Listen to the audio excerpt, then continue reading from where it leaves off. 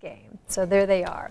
And also we want to celebrate a very special honor for a Central Indiana woman marking her 105th birthday.